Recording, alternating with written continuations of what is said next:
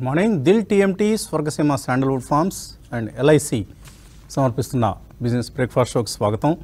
So American మార్కెట్లు last night మిక్స్డ్గా close అయ్యాయి. ఎస్ఏఎక్స్ Nifty ఈ సమయంలో మనకు 54 పాయింట్ల ఆప్టిక్ను అంటే పాజిటివ్ ఓపెనింగ్ను సూచిస్తోంది. ఏషియన్ మార్కెట్లో కూడా మిక్స్డ్ క్యూస్ కనిపిస్తున్నాయి. తైవానీస్ ఇండెక్స్ ఉదాహరణకి 145 పాయింట్ల నష్టంతో మనకి ఈ సమయంలో కనిపిస్తోంది. సో యుఎస్ ప్రెసిడెంట్ డిపాజిటర్లు ఎవరు కూడా బ్యాంకింగ్ సిస్టమ్ సంబంధించి అభద్రతా భావానికి లోను కానవసరం లేదు అంటూ ఆయన స్పష్టం చేయడం జరిగింది. నేపథ్యంలో రీజనల్ బ్యాంక్స్ సంబంధించిన షేర్లు అన్నీ కూడా నిన్న 10%, 15% నష్టపోయాయి. కానీ పెద్ద బ్యాంకులు 5 to 10% అక్కడ కూడా నష్టాలు ఉన్నాయి. City bank, bank of America ఇలాంటి స్టాక్స్లో కూడా. సో ఓవరాల్గా డౌ జోన్స్ లాస్ట్ 3 సెషన్స్లో 600 పాయింట్స్ పైగా నష్టపోవడం చూస్తూ ఉన్నాం. బాండ్ ఈల్డ్స్లో చాలా హ్యూజ్ డ్రాప్ కనిపిస్తోంది. ఇలాగా పెరుగుతూ వెళ్ళింది. 2-year బాండ్ ఈల్డ్, ముఖ్యంగా షార్ట్ టర్మ్ బాండ్ ఈల్డ్స్ గమనిస్తే అమెరికాలో 5%కి వెళ్ళిపోయింది. అది ఒకసారిగా 1% కిందకు వచ్చేసింది. సో ప్రధాన కారణం మేబీ ఒకటి ఈ బ్యాంకింగ్ క్రైసిస్ కావచ్చు. ఎందుకంటే ఎస్విబి అనే బ్యాంక్, అమెరికాలో సిలికాన్ వ్యాలీ బ్యాంక్ అనే బ్యాంక్, స్టార్టప్స్కి ఫండింగ్ ఇచ్చే, స్టార్టప్స్ నుంచి డిపాజిట్లు కలెక్ట్ చేసే ఒక బ్యాంక్. ఆ bank 16th largest bank in USA. ఏం చేసింది? ఏం తప్పు చేసింది? అసెట్ లయబిలిటీ మిస్ మ్యాచ్ చేసింది. తీసుకెళ్ళి డబ్బులు మొత్తం గవర్నమెంట్ సెక్యూరిటీస్లోనే పెట్టింది, బాండ్స్లో పెట్టింది. గవర్నమెంట్ సెక్యూరిటీస్లో పెట్టడం ఏమన్నా నేరమా? నేరమే. ఎప్పుడు నేరం? వడ్డీ రేట్లు పెరుగుతున్నా కూడా తక్కువ వడ్డీ రేట్లు ఉన్న ఇన్స్ట్రుమెంట్స్లో ఇన్వెస్ట్ చేసి అలాగే కూర్చుంది. వడ్డీ రేట్లు పెరుగుతున్న అంశాన్ని సీరియస్గా తీసుకోలేదు. ఓవైపు బాండ్ ఈల్డ్స్ భారీగా పెరిగిపోయాయి. అక్కడ అమ్మకానికి పెడితే నష్టం వచ్చేసింది. సో ఆ నష్టాన్ని నుంచి ఎలా బయటపడాలో అర్థం కాని పరిస్థితుల్లో చేతులు ఎత్తేసింది. ఇది స్థూలంగా జరిగింది. కథ పెద్దదే కానీ బ్రీఫ్గా మనం క్లుప్తంగా చెప్పాలి అంటే ఇది జరిగిన విషయం. సో ఈ ఎఫెక్ట్ మిగతా బ్యాంకులు కూడా విస్తరిస్తుందంటే విస్తరించే అవకాశం ఉంది. కొంతమంది అనడం ఇది ఓన్లీ బిగినింగే, ఇంకా చాలా బ్యాంక్స్కి ఈ ప్రాబ్లం వస్తుందని చెప్తున్నారు. ఎందుకంటే ఎవరైనా ముఖ్యంగా యుఎస్ లాంటి దేశాల్లో ఎక్కువ ఇన్వెస్ట్మెంట్స్ని వాళ్ళు బాండ్స్లో ఇన్వెస్ట్ చేస్తారు, బ్యాంక్స్ అన్నీ కూడా. సో ఆ బాండ్ ఈల్డ్స్ అన్నీ ఇప్పుడు పెరగడం గత రాత్రి ఒక్కసారిగా ఇలా మెట్లెక్కి పెరిగిన కాస్త ఒకసారిగా ఎలివేటర్లో కుప్పగొలిపోయింది. 2-year బాండ్ ఈల్డ్ ముఖ్యంగా మనం అది గమనిస్తే అక్కడ. సో అటువంటి పరిస్థితి కనిపిస్తుంది. డ్రాప్ ఇన్ ఈల్డ్స్ మేబీ ఒకటి బ్యాంకింగ్ క్రైసిస్ అయితే, రెండోది ఇంట్రెస్ట్ రేట్స్ కూడా పీకౌట్ అయ్యాయి యుఎస్లో అన్న ఒక నిర్ధారణ ఇప్పుడు వస్తుంది. ఎందుకంటే ఇప్పుడు అందరూ కూడా యుఎస్ ఫెడరల్ రిజర్వ్ ఈ నెల సమావేశంలో వడ్డీ రేట్లు పెంచరాదు, పాజ్ చేయాలి, ఇక్కడ ఆగాలి అనే భావనతో 50% కంటే ఎక్కువ మంది ఉన్నారు. కాబట్టి బహుశా పాజ్ చేయొచ్చు, లేదా ఇంతకుముందు 0.5% అంటున్నారు, 0.25%తో కూడా సరిపెట్టవచ్చు. ఈ రెండిట్లో ఏదో ఒకటి జరిగే అవకాశం మనకు కనిపిస్తోంది. ఈ నేపథ్యంలో డాలర్ ఇండెక్స్ 105 నుంచి 103.5కి వచ్చేసింది. సో ఇక ఫెడ్ వడ్డీ రేట్లు పెంచదేమో అనే భావనతో మార్కెట్స్ ఇప్పుడు రియాక్ట్ అవుతున్నాయి. చూద్దాం. మన మార్కెట్స్ అయితే నిన్న మన దగ్గర కూడా బ్యాంక్ స్టాక్స్లో హడావుడిగా సెల్లింగ్ వచ్చేసింది. ఎందుకు యుఎస్ బ్యాంకులకి ఇండియన్ బ్యాంక్స్కి ఏమైనా సంబంధం ఉందంటే ఎంతమాత్రం లేదు, ఎటువంటి కనెక్షన్ లేదు. అయినా కూడా మన మార్కెట్స్లో ఒక కంటేజియన్ ఎఫెక్ట్ అంటాం. అంటే కంటేజియన్ అంటే not in terms of risk, but ఒక పర్సెప్షనల్ ఇష్యూ వచ్చింది. బ్యాంక్ స్టాక్స్లో ఏదో ఒక రిస్క్ ఉంటుందేమో అనే ఒక భయం కావచ్చు రిటైల్ ఇన్వెస్టర్స్లో, లేదు కొంత ప్రాఫిట్ బుకింగ్ కావచ్చు, what ever it is. Bank stocks మనకు లాస్ట్ ఇయర్ చక్కగా పెర్ఫామ్ చేశాయి. ఈ సంవత్సరంలో మనకు అండర్ పెర్ఫామ్ చేస్తుంది బ్యాంక్ నిఫ్టీ అని మనం పదే అనుకుంటూనే ఉన్నాం. సో బ్యాంక్ నిఫ్టీ 39,750 పైన సెటిల్ కాలేకపోతే రిస్క్ ఉంది. అలాగే నిఫ్టీ కూడా నిన్న మనకు బడ్జెట్ డే లోస్ కింద వచ్చేసింది. 17,255 బడ్జెట్ డేలో. నిన్న ఎంత వచ్చింది? 17,154. అక్కడ డేస్ లో దగ్గర క్లోజ్ అయింది. బ్యాంక్ నిఫ్టీది అదే పరిస్థితి, 39,564. అలాగే ఐటీ ఇండెక్స్ కూడా ఆల్మోస్ట్ 1% నష్టపోవడం చూసాం. కాకపోతే ఇక్కడ ఐటీ ఇండెక్స్లో ఒక బయింగ్ ఆపర్చునిటీ కనిపిస్తోంది. మేబీ ఐటీ స్టాక్స్ రాబోయే రోజుల్లో, ప్రస్తుతానికి బోత్ ఐటీ బ్యాంక్స్ రెండు కూడా వీక్గానే కనిపిస్తున్నప్పటికీ రాబోయే రోజుల్లో ఐటీ స్టాక్స్ మే పెర్ఫామ్ అన్న ఉద్దేశంతో maybe one should go with some SIPs, one should even invest some lump sums in IT stocks అన్న పరిస్థితి ఇప్పుడు కనిపిస్తోంది. సో మనం 200 మూవింగ్ యావరేజ్ నిఫ్టీకి సంబంధించి ఇప్పుడు ఒక రెసిస్టెన్స్గా కనిపిస్తోంది 17,400, 450 అటువంటి లెవెల్స్. అండ్ ఇటువంటి పరిస్థితి ఉన్నప్పుడే మనం పోర్ట్ఫోలియోస్ని జాగ్రత్తగా చక్కగా సెలెక్ట్ చేసుకున్న స్టాక్స్తో టాప్అప్స్ చేసుకోవటం, ఎస్ఐపిస్ చేయటం చేస్తే మిగతా వాళ్ళ పోర్ట్ఫోలియోస్ కంటే మెరుగ్గా ఉంటుంది. మనకు మార్కెట్లో సైకాలజీని మనం కరెక్ట్గా అర్థం చేసుకుంటే అందరూ భయపడుతున్నప్పుడు కొనుక్కోవాలి, అందరూ బాగా గ్రీడీగా ఉండి ఇంకేముంది మార్కెట్ అక్కడికి వెళ్ళిపోతుంది ఇక్కడికి వెళ్ళిపోతుంది నిఫ్టీ 20,000 21,000 అని గంగ్-హోగా ఉన్నప్పుడు అమ్మేసుకోవాలి. చాలా చెప్పడం చాలా సులభం, ఆచరించడం చాలా కష్టం. కానీ కాకపోతే ఆ విధమైన మనస్తత్వాన్ని కనుక మనం ప్రాక్టీస్ చేసి అలవర్చుకోగలిగితే తప్పకుండా మంచి ఫలితాలు వస్తాయి మార్కెట్స్లో. సో ఆల్ ఇన్ ఆల్ మనకు నిన్నైతే బాంబే స్టాక్ ఎక్స్చేంజ్లో 4 లక్షల కోట్ల రూపాయల మార్కెట్ క్యాప్ ఆవిరైపోయింది. అండ్ మార్కెట్స్ చాలా ఆటుపోట్లను తట్టుకున్నాయండి. కోవిడ్ని తట్టుకుంది, వార్ని తట్టుకుంది, అలాగే యుఎస్లో ఇన్ఫ్లేషన్ అండ్ ఇంట్రెస్ట్ రేట్ పెంపును ఆ ప్రమాదాన్ని తట్టుకుంది. ఇప్పుడు ఎఫ్ఐఐ సెల్లింగ్ని తట్టుకుంది. మరీ ముఖ్యంగా లాస్ట్ 1 yearలో ఎఫ్ఐఎస్ ఎంత భారీ మొత్తంలో అమ్మారో మనం చూసాం. అండ్ లాట్ ఆఫ్ బ్యాడ్ న్యూస్ని తట్టుకుంది. ఇప్పుడు ఈ బ్యాంకింగ్ క్రైసిస్ని కూడా డెఫినెట్లీ తట్టుకోగలిగిన స్థైర్యం, ధైర్యం, ఆ పరిస్థితి మన ఇండియన్ ఎకానమీకి, ఇండియన్ మార్కెట్స్కి ఉంది. కాబట్టి ఎవరు ప్యానిక్ కావాల్సిన అవసరం లేదు. కాకపోతే ఎక్కడైనా మరీ హ్యూజ్ ప్రాఫిట్స్ ఉంటే ప్రాఫిట్స్ బుక్ చేసుకోవడంలో తప్పేం లేదు. అలా అని చెప్పేసి ప్యానిక్ సెల్లింగ్ మాత్రం ఎంత మాత్రం అవసరం లేదు. Long term investors portfolio build చేసుకునే వాళ్ళు by on dips, traders just cell on rallies. ఇది మనకు కనిపిస్తున్న పిక్చర్. గుడ్ మార్నింగ్ కుటుంబరావు గారు. గుడ్ మార్నింగ్ అండి. సో ఒక పాజిటివ్ ఓపెనింగ్ కనిపిస్తోంది ఈ మార్నింగ్ నిన్నటి బిగ్ ఫాల్ తర్వాత. ఏ విధంగా మనం ట్రేడ్ చేయాలి?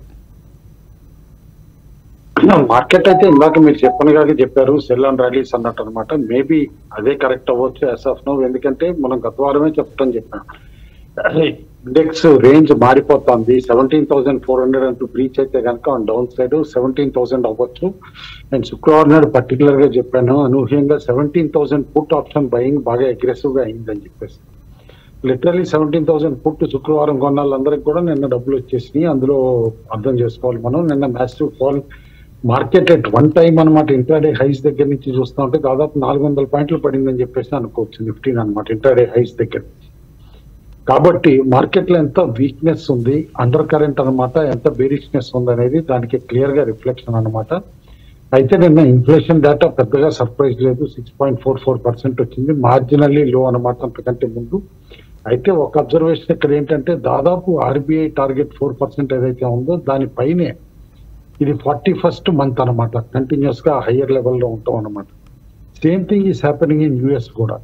అయితే ఓన్లీ ఇన్ఫ్లేషన్ నే ఒక బూచి కింద చూపించి యుఎస్ లో వడ్డీ రేట్లు పెంచడం, యుఎస్ పెంచింది కదా అని మనం పెంచకపోతే మళ్ళీ కరెన్సీ వీక్ అవుతుంది కదా అని మిగతా దేశాలు కూడా వాళ్ళ సెంట్రల్ బ్యాంక్స్ కూడా అనమాట వడ్డీ రేట్లు పెంచడం మనం చూసాం. అండ్ ఇవాళ గ్లోబల్లీ ఒక పెక్యులియర్ ప్రాబ్లం కూడా తెర మీదకి వచ్చేసింది.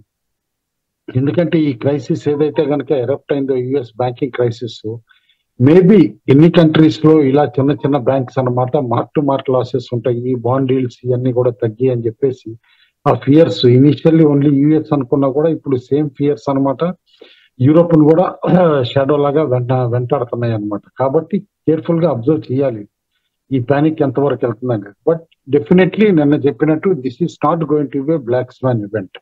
ఎందుకంటే ఇక్కడ ఏదో బ్యాడ్ లెండింగ్ వల్ల అయ్యింది కాదు ఈ crisis. It is only because of the fed actions అనమాట, central banks actions across the globe. వడ్డీ రేట్లు ర్యాపిడ్ గా పెంచడం వలన, దట్టు విత్ ఇన్ 12 months దాదాపు ఎనీవేర్ ఫ్రమ్ 3 to 4% చొప్పున పెంచడం వలన ఈ పెక్యులర్ ప్రాబ్లం వచ్చిందని చెప్పేసి అని అర్థం చేసుకోవాలి. అయితే దీనికి సొల్యూషన్ ఎక్కడ ఉంది అంటే కనుక క్లియర్లీ సెంట్రల్ బ్యాంక్స్ చేతిలోనే ఉంది సొల్యూషన్. ఫియర్స్ ని కామ్ చేయాలన్నా, ఇటు వడ్డీ రేట్లలో పాస్ ఇవ్వాలన్నా ఇవన్నీ కూడా వాళ్ళ చేతిలో ఉంది. కాబట్టి ఆ స్టెప్స్ ఖచ్చితంగా తీసుకుంటారని అనుకుంటున్నాం.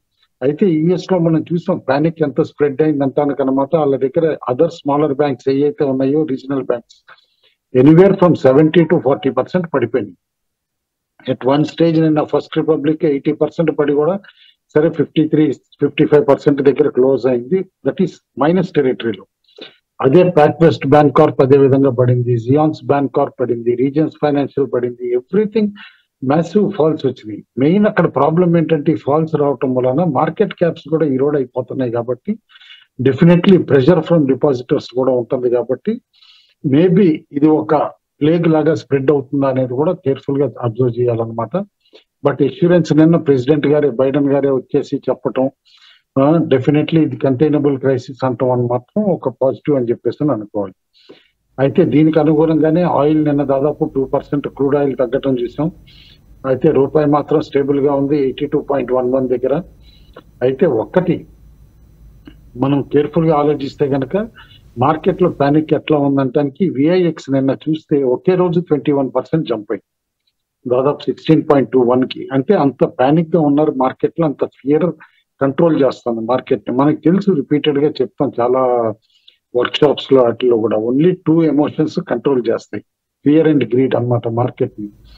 ఇన్వెస్టర్స్ అన్నమాట పెరిగేటప్పుడు గ్రీడ్ తోటి అమ్ముకోకుండా ఉంటారు, ఫియర్ తోటి అన్నమాట బాగా పడినప్పుడు బై చేయకుండా ఉంటారు అనమాట. లిటరల్లీ ఒక పానిక్ సిచ్యువేషన్ లో ఉంటారు ఈ ఐదర్ ఎండ్ లోనమాట ఈ ఎమోషన్స్ మూలన. ఈ ఎమోషన్స్ కంట్రోల్ చేసుకున్నాలే డెఫినెట్లీ సక్సెస్ఫుల్ అవుతారు. నేను రిపీటెడ్ గా చెప్తున్నా, this is an surprising opportunity which has come before Q4 results. అది కూడా ఈ కరెక్షన్ ఇప్పుడు దాదాపు 5 నెలల కనిష్ట స్థాయికి ఇండిసెస్ వచ్చింది. మేబీ 17,000 టెస్ట్ చేసిన తర్వాత ఇంకా కిందకి వెళ్ళినా కూడా, ఎందుకంటే నిన్న పుట్ ఆప్షన్స్ లో 16,800 కూడా బయింగ్ అయ్యి మేబీ అట్ సమ్ పాయింట్ కొంచెం పానిక్ క్రియేట్ చేయడానికి 17,000 కిందకి వెళ్ళినా కూడా నిఫ్టీ నేను సర్ప్రైజ్ కాను. But definitely this crash is going to be A opportunity for buying only అని అంటాను. స్టాక్ మార్కెట్ లో పాత కోట్ ఎట్లానే ఉంది, by when there is blood on the street అని చెప్పటం తేలికే ఇందాక మీరు అన్నట్టు. బట్ ఇంప్లిమెంటేషన్ అనేది is definitely going to be an emotional exercise. కాబట్టి నేను అనుకోవటం Q4 రిజల్ట్స్ దృష్టిలో పెట్టుకుని, యాన్యువల్ రిజల్ట్స్ దృష్టిలో పెట్టుకుని స్టాక్ పికింగ్ అంటూ ఇప్పుడు కేర్ఫుల్ గా చేసి మొత్తం ఒకసారి కొనొద్దాను.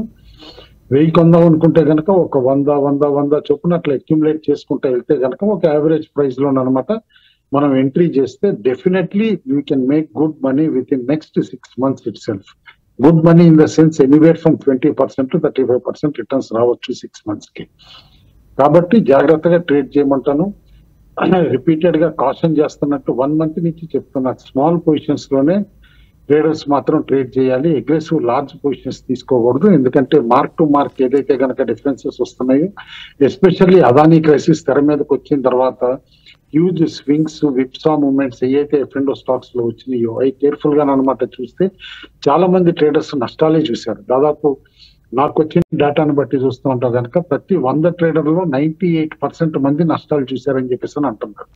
This is a data from సేబీ site only అనమాట. That last 2 months have been extremely tough on investors అని చెప్పేసాను అనమాట. కాబట్టి కేర్ఫుల్ గా స్మాల్ పొజిషన్స్ తోటే ట్రేడ్ చేయండి, స్టాక్ పికింగ్ చేయండి అని advice. Okay, so doctor JB Reddy గారు ఒక మెయిల్ పంపించారు. నేను ప్రోగ్రామ్ మధ్యలో అప్పుడప్పుడు దగ్గుతూ ఉన్నాను, పొడి దగ్గు. ఆ దగ్గుని కంట్రోల్ చేయడానికి కొన్ని ప్రిస్క్రిప్షన్ పంపించారు. థ్యాంక్ యూ సార్, తప్పకుండా ఫాలో అవుతాను. ఒక టీవీ కామెంటేటర్కి ఉండకూడని మొట్టమొదటి వ్యాధి ఏంటంటే ఈ పొడి దగ్గు లాంటివి ఉండకూడదు. ఉంటే అదొక అంతరాయంగా చాలామందికి అసౌకర్యంగా అనిపిస్తూ ఉంటుంది ప్రేక్షకుల్లో. అందుకు మన్నించండి, క్షమించండి. తప్పకుండా జేబీ రెడ్డి గారి ప్రిస్క్రిప్షన్ ఫాలో అవుతాను. థ్యాంక్ యూ సార్, స్వాగతం. సో క్రాంతి గారు, ఏంటి ఎలా ఉన్నారు? ముంబైలో బ్యాంకింగ్ ఇండస్ట్రీ ఏముంటోంది? ఎందుకంటే మనం ఎస్వీబీ క్రైసిస్ తర్వాత ఇండియన్ బ్యాంక్స్ మీద కూడా అందరి దృష్టి ఇప్పుడు ఉంది. సో ఇండియన్ బ్యాంక్స్ కూడా ప్రైవేట్ బ్యాంకులు అయితే 18% గవర్నమెంట్ సెక్యూరిటీస్లో ఇన్వెస్ట్ చేస్తున్నాయి. పబ్లిక్ సెక్టర్ బ్యాంక్స్ ఏమో 22% చేస్తున్నాయి. వీళ్ళకు కూడా ఈ mark to market MTM loss అనేది ఉంటుంది. సో ఇది held to maturity, mark to market, ఈ రెండు అందరికీ ఇప్పుడు కామన్గా తెలిసిన పదాలే. పెద్దగా మనం ప్రేక్షకులు కూడా వివరించాల్సిన అవసరం. నిన్న ప్రసాద్ గారు చాలా క్లియర్గా వివరించారు దాన్ని.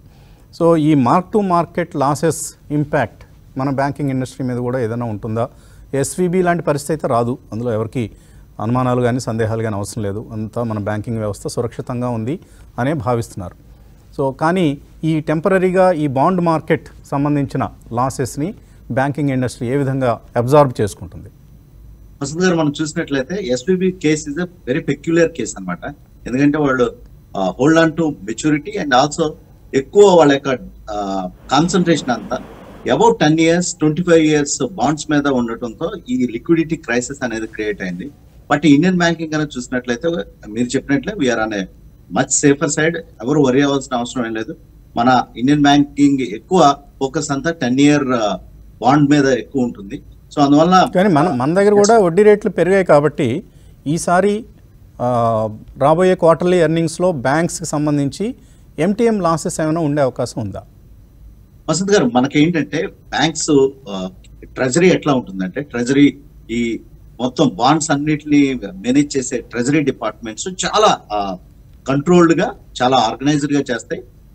ఈ బాండ్స్ లో ట్రేడ్ చేసినప్పటికీ, నెక్స్ట్ బాండ్స్ అక్యుములేట్ చేసినప్పటికీ SLR స్టాట్యూటరీ రెగ్యులేషన్స్ ఏవైతే ఉన్నాయో ఒక డిఫరెంట్ ఫోకస్డ్ గా, ఒక బ్యాలెన్స్డ్ గా చేస్తాయి. నెక్స్ట్ RBI సూపర్విజన్ అనేది ఉంటుంది. మనం కంప్లీట్ గా ఎక్కడ ఈల్డ్స్ ఎక్కువ వస్తున్నాయో అక్కడ ఎక్కువ ఫోకస్ చేయడానికి కూడా లేదు, ఒక బ్యాలెన్స్డ్ గానే ఉంటాయి. సో ఇండియన్ బ్యాంకింగ్ ఇండస్ట్రీకి వచ్చిన ప్రాబ్లం ఏం లేదు ఈ క్రైసిస్ వలన. అఫ్ కోర్స్ దీని వలన సెంటిమెంటల్ ఇంపాక్ట్ ఉంటుంది. ఫెడరల్ రిజర్వ్ చేసే పనులు ఎట్లా ఉంటాయంటే వసంత్ గారు, కొన్న నేలకి మందేస్తే ఉన్న నేలకి ఊడిపోయినట్టు ప్రస్తుతం ఏదైతే వడ్డీ రేట్లని నియంత్రిద్దాము అని వెళ్ళి దీని నుంచి వచ్చే అన్ఇంటెండెడ్ కాన్సిక్వెన్సెస్ అంటారు, ఈ వీటిల్ని మర్చిపోయి ఫెడరల్ రిజర్వ్ ఎప్పుడు బిహేవ్ చేస్తూనే ఉంటుంది. ఇప్పుడు మన కోవిడ్ టైంలో హ్యూమంగస్ మనీ ప్రింట్ చేసింది, దాని నుంచి వచ్చే unintended consequences inflation. So American history కనుక, ఫెడరల్ రిజర్వ్ హిస్టరీ కనుక చూస్తే కనుక ఎవ్రీ 3-4 years కి ఇటువంటి క్రైసిస్ అనేవి ప్రాపప్ అవుతుంటాయి. కానీ ఏంటంటే ఎప్పుడు వస్తాయో చెప్పలేము. సో అందువల్ల ఎవ్రీ 3-4 years కి మనం లాస్ట్ 25 years కనుక మార్కెట్ కనుక చూసినట్లయితే ఇటువంటి బాండ్ ఈల్డ్ క్రైసిస్ కానీ ఇవన్నీ ప్రాపప్ అవుతుంటాయి. ఎందుకంటే because wear in a complex world అనమాట. సో దాన్ని మార్కెట్ అవాయిడ్ చేయలేదు. నెక్స్ట్ సెంటిమెంట్ మీద డెఫినెట్ గా ఇంపాక్ట్ చూపిస్తుంది. అదే ప్రస్తుతం మార్కెట్ లో అవుతుంది. ప్రస్తుతం ఇండియన్ బ్యాంకింగ్ స్టాక్స్ కనుక చూస్తే దీంట్లో అంటే ఈ పానిక్ లో ఏదన్నా banking stocks large cap names కనుక డిప్ లోకి వస్తే మాటికి వసంత్ గారు, డెఫినెట్ గా ఇన్వెస్టర్స్ లాంగ్ టర్మ్ లో చూసే ఇన్వెస్టర్స్ డెఫినెట్ గా బై చేసుకోవచ్చు. నెక్స్ట్ వసంత్ గారు, ఒక మిడ్ క్యాప్ బ్యాంక్ చెప్పండి. లార్జ్ క్యాప్ సరే ఎలాగో ICICI, HDFC, కోటక్ ఇలా ఏవో చెప్తాం మనం. ఓ మిడ్ క్యాప్ చెప్పండి, ఓ చిన్న స్మాల్ బ్యాంక్ చెప్పండి లేదా? మిడ్ క్యాప్ బ్యాంక్స్ లో కనుక చూస్తే వసంత్ గారు, ఫెడరల్ బ్యాంక్ కూడా మంచి షేప్ అప్ లో ఉంది ప్రస్తుతం.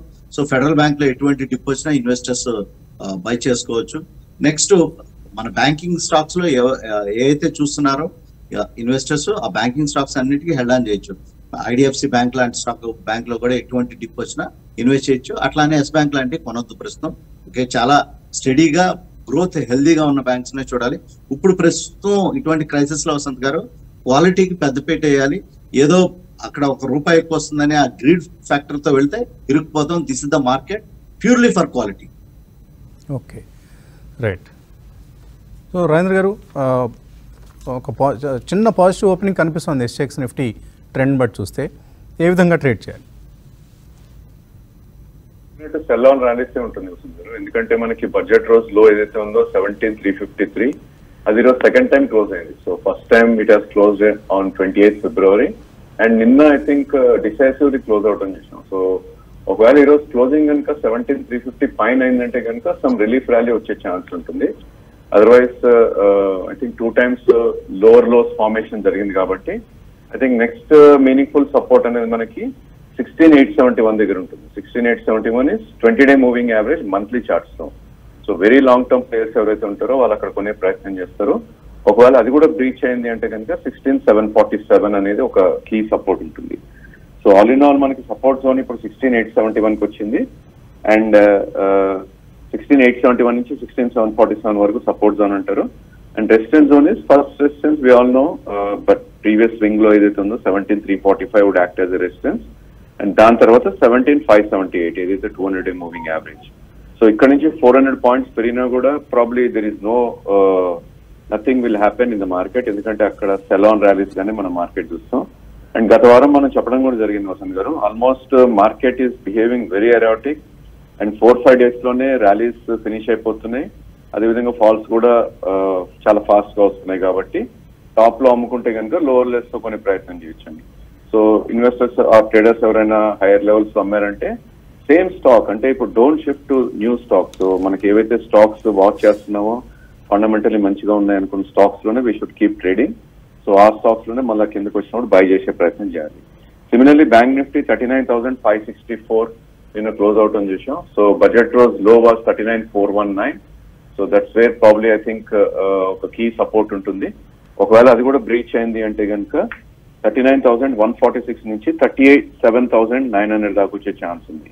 అంటే ఒకవేళ 39,146 కట్ అయిందంటే కనుక యాజ్ హై యాజ్ 1,100 పాయింట్స్ కూడా ఎరోడ్ అయ్యే ఛాన్స్ ఉంటుంది. సో ఎందుకంటే bank Nifty all these days it was out performing Nifty. So under performance మొదలైతే వి ఆల్ నో 1 డేలోనే 1000 పాయింట్స్ కూడా క్రాక్ అయ్యే ఛాన్సెస్ మనం చూసాం. అండ్ స్వింగ్ లోస్ వచ్చిన స్టాక్స్ లో వీ షుడ్ కంప్లీట్లీ అవాయిడ్, ఎందుకంటే ఆ స్టాక్స్ లో వీక్నెస్ అనేసి ఎగ్జిబిట్ అవుతుంది. అఫ్ కోర్స్ కొన్ని ఫండమెంటలీ స్ట్రాంగ్ స్టాక్స్ కూడా స్వింగ్ లోస్ రావడం చేసాం. Stocks like Divi's and maybe page industries లాంటి స్టాక్స్. సో వాటిల్లో probably I think bottom fishing చేసే ప్రయత్నం చేయొచ్చు, అది కూడా with stop loss.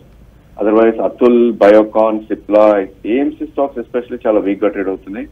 PVR, page industries, in fact Reliance కూడా స్వింగ్ లో కింద ట్రేడ్ అవుతుంది చూసాం మనం.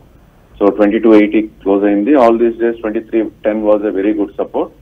ఐ థింక్ నౌ మార్చ్ లో ఏదైతే ఉందో లాస్ట్ ఇయర్ మార్చ్ లో 2022 లో, so that's where the support point ఉంటుంది రిలయన్స్ కి. 2180 దగ్గర ఒక మేజర్ సపోర్ట్ ఉంటుంది. So risk takers definitely they should try to accumulate ఇక్కడ ట్రేడర్స్ ఎవరైతే ఉంటారో, ఎందుకంటే 100 పాయింట్స్ డిప్ లో అక్యుములేట్ చేస్తే కనుక వి ఆల్ నో ఒక ర్యాలీ 200 పాయింట్స్ 300 పాయింట్స్ వస్తే కనుక రిలయన్స్ 3 to 5% ఈజీగా అప్ మూవ్ వస్తుంది. So risk takers should accumulate. Otherwise positional traders are trends traders ఎవరైతే ఉంటారో దే షుడ్ అవాయిడ్ మార్కెట్స్ అని ఈ స్టేజ్ లో చెప్పొచ్చు.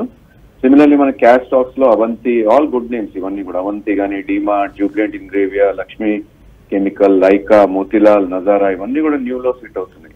So they are all good stocks. Probably trading కి ఐ డోంట్ సజెస్ట్ ఇక్కడ. ఇన్ఫాక్ట్ పుల్ బ్యాక్స్ వచ్చి 10, 12 or 15% మూవ్స్ వస్తే కనుక అక్కడ సెల్ చేసి లోవర్ లెవెల్స్ తో కొనే ప్రయత్నం చేయొచ్చు.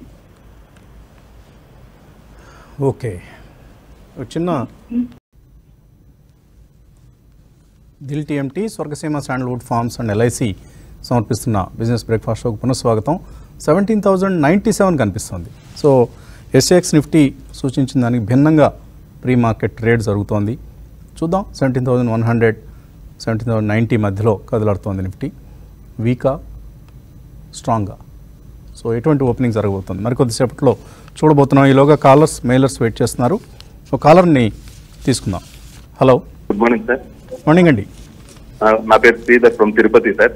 అడగండి శ్రీధర్.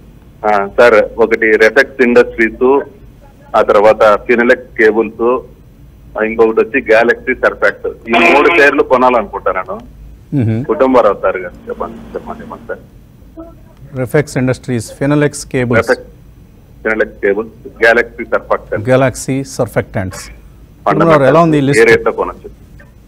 ఆల్ 3 డీసెంట్ కంపెనీస్ అండి, అందులో డౌట్ లేదనమాట. రిఫెక్స్ అనమాట మనకి రిఫ్రిజిరెంట్ కెమికల్స్ ఇవన్నీ కూడా తయారు చేసే కంపెనీ. గెలాక్సీ సర్ఫెక్టెంట్స్ ఏంటంటే ఇటు సర్ఫ్, ఇట్లా అదర్ డిటర్జెంట్స్ ఏవైతే ఉంటాయో వాటికి back and raw material supply చేసే company. Aarti surfactants, Jocil, Galaxy 3 leading companies దేశంలో అనమాట. ఫినోలెక్స్ కేబుల్స్ మనందరికీ తెలుసు అనమాట, కేబుల్ స్పేస్ లో one of the most leading player కూడా అనమాట, ఎస్పెషల్లీ ఆప్టికల్ ఫైబర్ కేబుల్లో. అయితే ఒకటి ఇప్పుడు డెఫినెట్లీ స్లోగా ఇక్కడి నుంచి అక్యుములేట్ చేస్తే మాత్రం డీసెంట్ రిటర్న్స్ వస్తాయి. సెలెక్షన్ బాగానే ఉంది కానీ బట్ కేర్ఫుల్ గా మానిటర్ చేయాలి ఇలాంటి స్టాక్స్ కొనేటప్పుడు. ఎందుకంటే లైక్ గెలాక్సీ సర్ఫెక్టెంట్స్ అండ్ ఆర్టీలో మా ఇది రిఫెక్స్ లో మాత్రం రా మెటీరియల్ ప్రైజెస్ చేంజెస్ వచ్చినప్పుడల్లా ఆర్ గ్లోబల్ డెవలప్మెంట్స్ ఏమన్నా క్లీన్ కెమికల్స్ ఇటు దిశగా డెవలప్మెంట్స్ అవుతూ ఉంటే కనుక వీటిపైన ఇంపాక్ట్ ఉండే పాసిబిలిటీ అయితే కనిపిస్తుంది. But definitely all 3 are good selection అండి అని చెప్పేసి అంటాం. ఓకే, మరో కాలర్ లైన్లో ఉన్నారు. హలో, చెప్పండి సార్. హలో, నేను హనుమంతరావు సార్, తెరాల నుంచి. అడగండి హనుమంతరావు గారు. Sir, Zensar technology, సూపర్జిత్ engineering, LG Balakrishna ఈ రేట్లో కొనొస్తా సార్? జెన్సార్, ఎల్జీ బాలకృష్ణ, ఇంకోటి ఏదన్నారు? సూపర్జిత్ ఇంజనీరింగ్. సూపర్జిత్ ఇంజనీరింగ్. ఓకే, రాజేంద్ర గారు లెవెల్స్ చెప్పండి. జెన్సార్ టెక్నాలజీస్ కొనొచ్చా ఈ లెవెల్లో? జెన్సార్ ప్రాబ్లీ అక్యుములేట్ చేయమని చెప్తానండి, ఎందుకంటే దీనిలో బాటమ్ అయితే 4 months back it has made అని అనిపిస్తుంది. స్టాక్ కూడా 587 నుంచి ఆల్మోస్ట్ 201 ఏదైతే 4 months లో ఉందో that has made in bottom.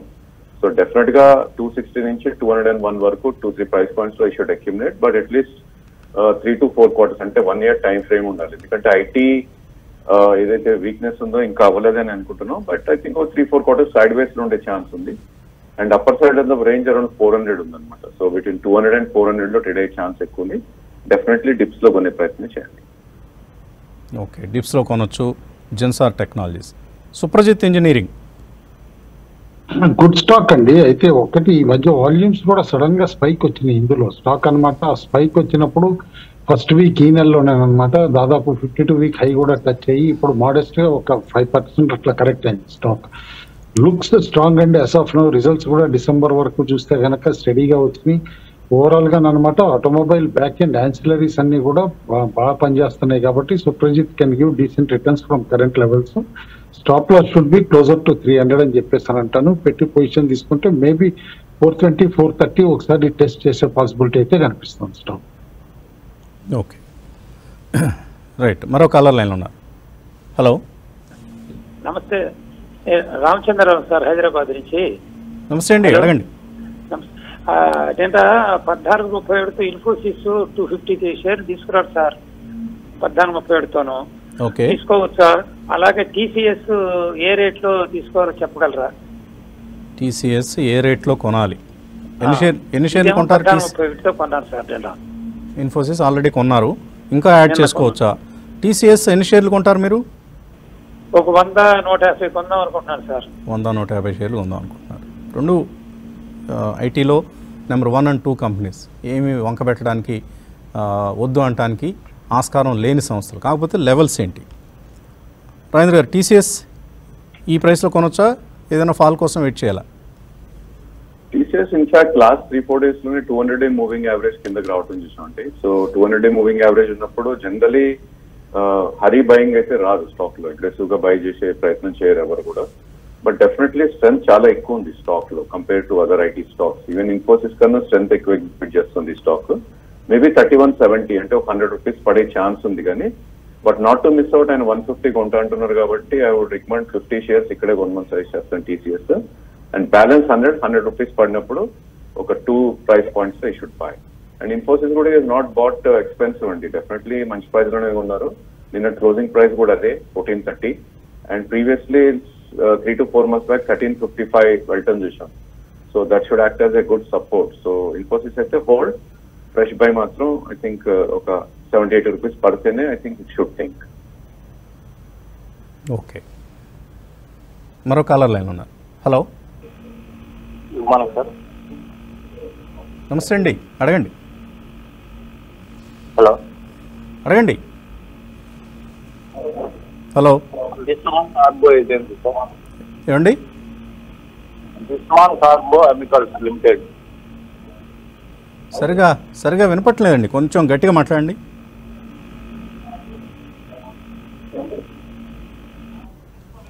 Okay, ఆయన టెలిఫోన్ లైన్లో ఏదో ఇబ్బంది కనిపిస్తోంది. మరొకసారి ప్రయత్నం చేయండి గురుగారు. మరో కాలర్ లైన్లో ఉన్నారు. హలో. హలో, నమస్తే అండి, అడగండి. Sir good morning. Morning sir, YouTube లో ఈ మధ్య వీడియోస్ రావట్లేదు, కంప్లీట్ వీడియోస్. అండ్ అదొకటి. అండ్ అది కొంచెం ఫుల్ వీడియోస్ అప్లోడ్ చేస్తే కొన్నిసార్లు ప్రోగ్రామ్ మిస్ అయినప్పుడు చూసుకోవడానికి ఈజీగా ఉంటుంది. తప్పకుండా మా యూట్యూబ్ టీమ్కి ఈ మధ్య కొద్దిగా మార్పులు చేర్పులు చేసాం. TV5 మనీలో అప్లోడ్ చేస్తున్నారు. ఆ పేరు కూడా మార్చి పెడుతున్నారు. బిజినెస్ న్యూస్ ఏదో పెట్టి పెడుతున్నారు. కొంచెం ఇబ్బంది అవుతోంది. మన వాళ్ళు చాలామంది ఈ ప్రశ్న అడుగుతూ ఉన్నారు. ఒకసారి టీంకి చెప్పే ప్రయత్నం చేస్తామండి. ఇంకేమన్నా డౌట్ ఉందా? ఉంది సార్. సార్ నా దగ్గర బాటా 1570లో ఒక 65 షేర్స్ ఉన్నాయి సార్. 85 షేర్స్ ఏ ప్రైస్లో ఉన్నాయి? 1570లో. 1570, okay. Yeah. And Praj industries 370లో ఒక 280 షేర్స్ ఉన్నాయి సార్. ఓకే. ఇవి రెండు నేను ఒక 2-3 months లేదంటే 4 months నుంచి వెయిట్ చేస్తున్నాను, లైక్ పొజిషనల్ ట్రేడింగ్ టైప్ లో. బట్ వీటికి నేను నా ప్రైస్ అయినా వస్తుందా? ప్రజెంట్ లాస్ లో ఉన్నాను ఒక 10% రెండు. సో నా ప్రైస్ వస్తుందా, లేదంటే హోల్డ్ చేయమంటారా, లేదంటే పలానా ప్రైస్ దగ్గర ఎగ్జిట్ అవ్వమంటారు? ఎగ్జిట్ అయితే ఏ ప్రైస్ దగ్గర ఎగ్జిట్ అవ్వమంటారు? ఒకసారి రాజేంద్ర గారిని. ఇవన్నీ ఇన్వెస్ట్మెంట్ స్టాక్స్ అండి. మీరు ఇన్వెస్ట్మెంట్ స్టాక్స్ని పొజిషనల్ ట్రేడ్స్గా ఎలాగా చూస్తారు? చూడకూడదు. అక్కడ సమస్య వస్తుంది. షార్ట్ టర్మ్ మనీ రిక్వైర్మెంట్స్ని మీట్ అయ్యే ట్రేడింగ్ బెట్స్ కావు ఇవి. ఇవన్నీ కూడా క్వార్టర్లీ రిజల్ట్స్ రావటం, ఆ రిజల్ట్స్లో ఎటువంటి ఎర్నింగ్స్ అనౌన్స్ చేశారో వాటిని బట్టి బిహేవ్ చేస్తూ ఉంటాయి. సరే, ఎనీవే రాజేంద్ర గారు, బాటా 1570 కావాలి, ప్రాజ్ ఇండస్ట్రీస్ 370 కావాలి. I think Praj probably 370 achievable అనిపిస్తుందండి, ఎందుకంటే that's why 200-day moving average. So last time కూడా మనం చూసాం 326 దాకా వచ్చి విత్ ఇన్ 10 days 375 దాకా వెళ్ళటం చూసాం. బట్ అలాంటి టైంలో ఈ షుడ్ సెల్, ఎందుకంటే పొజిషన్ ట్రేడ్ అనేది ఎప్పుడు కూడా ఈ should own with stop loss. So stop loss పెట్టకుండా పొజిషన్ ట్రేడ్ అనేది తీసుకోకూడదు first thing. And Bata Praj industries I would suggest 319 as stop loss ఈ స్టేజ్ లో. సో 343 కరెంట్ మార్కెట్ ప్రైస్ ఉంది, and 375 is a very key resistance. So that is about 3 months high అనమాట. So that's where you should try. And cost price లోనే ఉంది కాబట్టి should exit there అని చెప్తాను Praj industries లో. But Bata we all know and every month it's making a newer lows. So monthly chart లోకి వెళ్ళి చూసినా కూడా ఏ మంత్ కూడా ఒక గ్రీన్ బార్ కూడా రాలేదు. సో అలాంటప్పుడు పొజిషన్ ట్రేడ్ తీసుకోవడం అనేది it's not correct. Against the trend వెళ్ళారు కాబట్టి I think you should keep a stop loss. Even బాటాలో కూడా I think close below 1360 stop loss పెట్టుకోవాలి. 1416 కరెంట్ మార్కెట్ ప్రైస్ ఉంది. మేబీ పుల్ బ్యాక్ వచ్చిందంటే కనుక 1540 వచ్చే ఛాన్స్ ఉంది, అంటే 120 రూపీస్ వచ్చే ఛాన్స్ అయితే ఉంది. బట్ అక్కడ ఈ షుడ్ ఇమీడియట్లీ ఎగ్జిట్. బట్ రెండు పొజిషన్ లో కూడా stop loss is must, because he has taken trade as a position trade. Positional ట్రేడ్గా మీరు ప్రాజ్ ఇండస్ట్రీస్ అయితే నేరో బ్యాండ్లో ట్రేడ్ అవుతుంది, 337, 366, 370 ఆ రేంజ్లోనే ట్రేడ్ కావడం అనేది చూస్తున్నాం. బట్ స్టాప్ లాస్ మస్ట్గా పెట్టుకోవాలండి పొజిషనల్ ట్రేడ్స్లో. మరో కాలర్ లైన్లో ఉన్నారు. హలో హలో హలో, నమస్తే అండి, అడగండి. వసంత్ గారు నమస్తే అండి. సార్ ఇది 2 questions. సార్ ఈ ఫాల్లో బాగా అంటే తక్కువ పడ్డ సెక్టారు అంటే మళ్ళీ రేపు రికవరీ వచ్చినప్పుడు బాగా పెరిగే సెక్టార్ అనేది ఒకటి ఉంటుంది సార్. అలాగే ఏ సెక్టర్ అంటే ఈ ఫాల్లో తక్కువ పడ్డ సెక్టర్ ఏ సెక్టర్ బాగా తక్కువ డిప్ వచ్చింది, లేకపోతే ఇమీడియట్ గా బౌన్స్ బ్యాక్ అయినప్పుడు త్వరగా పెరిగే సెక్టర్ ఏదైనా అనుకోవచ్చు సార్. అదొకటి. ప్లస్ ఇంకోటి నేషనల్ ఫెర్టిలైజర్స్ లిమిటెడ్, ఈ లెవెల్ ఎంట్రీ తీసుకోవచ్చా? నేషనల్ స్టాక్ పేరు మరొకసారి చెప్పండి. Fertilisers. Okay, right. So Kranti గారు, ఏమిటి ఈ ఫాల్లో బాగా తక్కువగా పడిన సెక్టర్ ఏంటి, అలాగే ఇమ్మీడియట్ బౌన్స్ బ్యాక్ ఏ సెక్టర్లో వచ్చే అవకాశాలు ఉన్నాయి? వసంత్ గారు, ఈ ఫాల్లో కన్నా చూస్తే కనుక లాస్ట్ 1 month కన్నా చూస్తే ఆటో సెక్టర్ చాలా తక్కువ పడింది. నెక్స్ట్ వచ్చేసేసి banking and financial services stocks కూడా బాగా పడటం జరిగింది. సో ఆయన ప్రస్తుతం ఈ ఫాల్లో ఉన్నప్పుడు ఎంటర్ అవడానికి లార్జ్ క్యాప్ స్టాక్స్ తో స్టిక్ అయ్యి నెక్స్ట్ టైం హొరైజన్ అనేది చాలా ఇంపార్టెంట్ వస్తారు. ఇప్పుడు జస్ట్ నేను బౌన్స్ బ్యాక్స్ తో ప్లే చేస్తాను ట్రేడింగ్ అంటే కొంచెం జాగ్రత్తగా ఉండాలి. లేదు నాకు 1 year టైం హొరైజన్ ఉండాలంటే ఏదైనా large cap stocks sector market leaders కనుక పికప్ చేసుకుంటే ఈ ఫాల్లో. నెక్స్ట్ వచ్చేసి వసంత్ గారు, స్టాక్స్ లో ఇప్పుడు ప్రస్తుతం ఎంటర్ అయ్యేటప్పుడు ఇందాక రాజేంద్ర గారు చెప్తున్నారు 20-day moving average, 50-day moving average.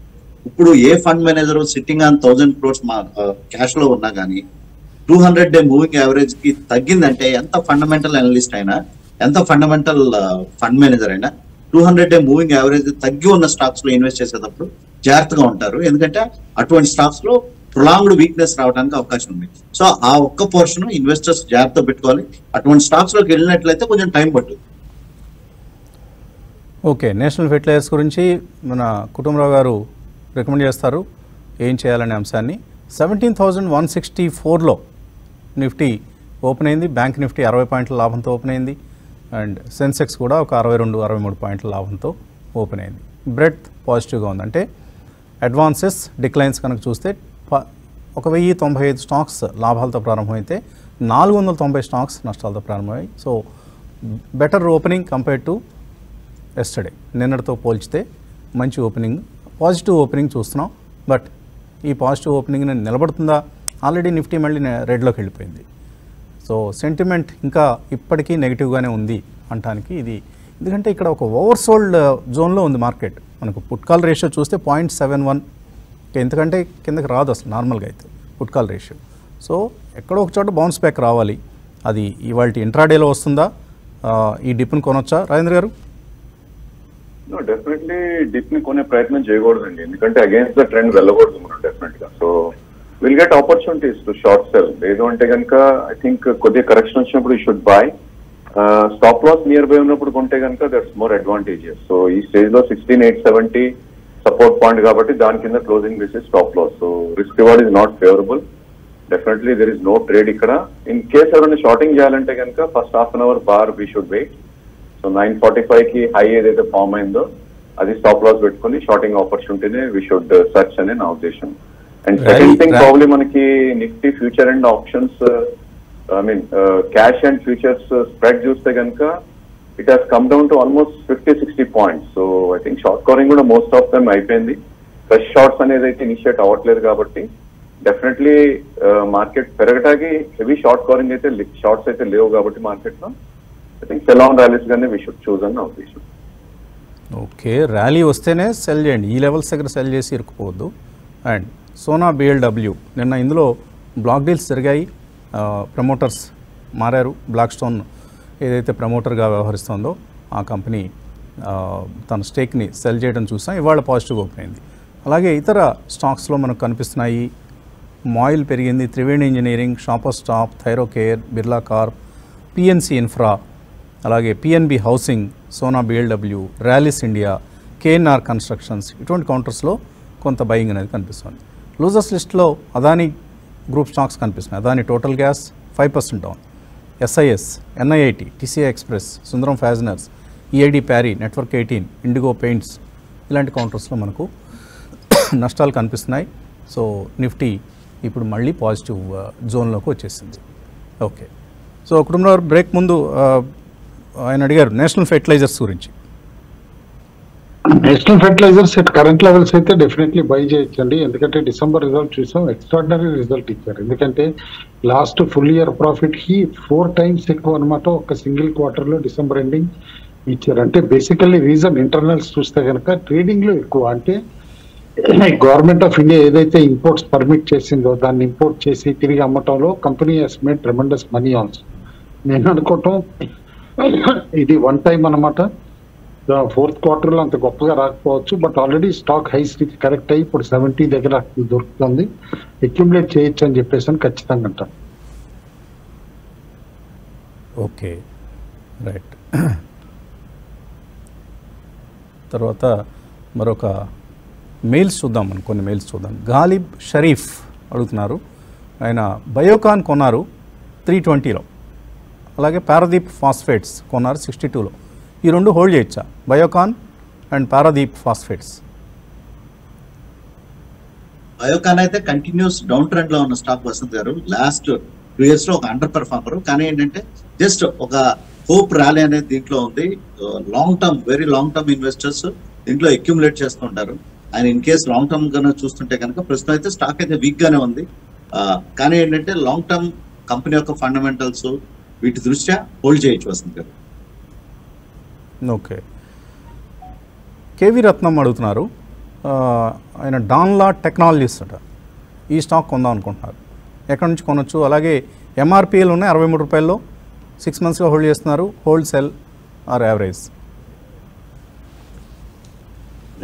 దానిలో కూడా ప్యూర్లీ స్పెక్యులేటివ్ స్టాక్ అండి, అంతకంటే ఏమీ లేదు. ఆపరేటర్ డ్రివెన్ స్టాక్ అనమాట. ఆయనకి ఏమన్నా ఇంటర్నల్ ఏదన్నా సోర్సెస్ ఉండి ఇది ఉంటే చెప్తేనే ట్రేడ్ చేయాలి. ఏఎస్ఎం లో ఉన్న స్టాక్ కూడా, otherwise nothing particular uniqueness in this company అని చెప్పేసి అని అంటారు. కానీ ఎందుకు 459 రూపాయల్లో ఈ స్టాక్ కనిపిస్తుంది?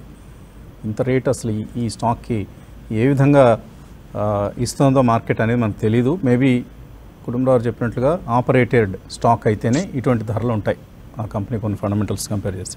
మరొక కంపెనీ అడిగారు కదా ఆయన, డాన్లా కాకుండా ఎంఆర్పిఎల్ హోల్డ్ చేయొచ్చా? 63లో కొన్నారు. ఎంఆర్పిఎల్ కూడా వీక్ గానే ఉందండి. అయితే ఆన్ అండ్ ఆఫ్ అనమాట. వాల్యూమ్స్ ఏ అయితే వస్తున్నాయో నేను అనుకోవటం ఆయన ప్రైస్ క్రాస్ అయినప్పుడు అనమాట ఎగ్జిట్ అయిపోయి వేరే larger oil marketing company like BPCL, HPCL అందులో ఉండటం బెటర్ అండి ఇన్స్టెడ్ ఆఫ్ ఎంఆర్పిఎల్. ఒక పెక్యులియర్ థింగ్ మార్కెట్ లో వసంత్ గారు, నిన్న 20 వాల్యూమ్ అంటే హైయెస్ట్ వాల్యూమ్స్ ఉన్న 20 కౌంటర్స్ లో దాదాపు 9 కౌంటర్స్ ఈటీఎఫ్స్ ట్రేడ్ అయింది. ఎక్స్చేంజ్ ట్రేడెడ్ ఫండ్స్ అనమాట. సేమ్ థింగ్ ఇవాళ కూడా టాప్ 20లో ఆల్రెడీ 8 అనమాట ఈటీఎఫ్స్ ట్రేడ్ అవుతున్నాయి. Maybe at this point exchange traded funds year ending కాబట్టి ఏమన్నా స్వాపింగ్ అవుతుందా, లేకపోతే ఇండెక్స్ వీక్ గా ఉంది ఇక్కడ ఎంట్రీ బెటర్ అని చెప్పి ఒక ఫ్యాక్టర్ ఉంది కుటుంబరావు గారు. ఇక్కడ ఎస్ బ్యాంక్ షేర్స్ ఏవైతే ఈటీఎఫ్స్ హోల్డ్ చేస్తున్నాయో ఆ ట్రేడ్ జరుగుతుండొచ్చు. సో ఆ ట్రేడ్ కాదండి, ఈవెన్ లార్జ్ క్యాప్ ఈటీఎఫ్స్ కూడా అనమాట అండ్ మిడ్ క్యాప్ ఈటీఎఫ్స్ కూడా హ్యూజ్ గా ట్రేడ్ అవుతున్నాయి. In fact volumes are as high as 10 times the 2-week average అనమాట. అందుకని అండ్ సర్ప్రైజింగ్లీ ఎస్ బ్యాంక్ ఈ సెల్లింగ్ ఏదైతే వస్తుంది లాక్ ఇన్ పీరియడ్ అయిపోయిన తర్వాత అని అనుకున్నామో ఆ ఒత్తిడిని తట్టుకుంది. 15 రూపీస్ 85 పైసలు మనకు ఎస్ బ్యాంక్ కనిపిస్తుంది ఇప్పుడు. సో లెట్ us see ఏ విధంగా రాబోయే రోజులు ఈ కౌంటర్ ట్రేడ్ అవుతుందని. దానికి సంబంధించిన ప్రశ్న ఇప్పుడు వచ్చింది. ఎస్ బ్యాంక్ ఉన్నాయట, 50,000 షేర్లు ఉన్నాయి. రామినేని కిరణ్ సాయి 19 రూపాయల్లో ఉన్నాయి. సో ఏం చేయొచ్చు? Yes bank ఉంచొచ్చా, అమ్మేసుకోవచ్చా?